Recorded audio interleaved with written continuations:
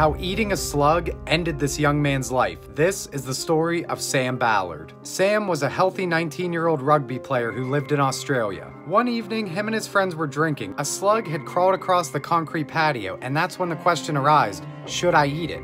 Without hesitation, Sam went and gulped it down, having no idea that he would spend over a year in a coma, become paralyzed, and eventually lose his life. After downing the slug, Sam became very weak and had severe pain in his legs, and his mother Katie feared he might have MS just like her husband did. But unfortunately, it was much worse than that. Young Sam developed rat lungworm disease from the infected slug. This is caused from a parasitic worm that lodges itself inside of the lungs of rats, and is later excreted in rat poop. Then creatures such as snails, slugs, shrimps, or prawns will eat the rat dung and become infected. Unlike in rats, the worm's life cycle cannot be completed in humans, so instead of the larva going through the digestive tract, it can get lost and go to the brain. This can cause inflammation of the membrane surrounding the brain and spinal cord. Most cases of rat lungworm are relatively mild, but in Sam's case, they were unfortunately catastrophic. Soon after the diagnosis, Sam fell into a 420-day coma. Upon waking from his coma, he was paralyzed, had to be fed through a tube, and required 24-hour care. The disease did not affect his mental abilities. He was still in there according to family and friends. He spent 3 years in the hospital, condemned to a wheelchair upon his release. In 2018, 8 years after eating the slug, Sam tragically passed away.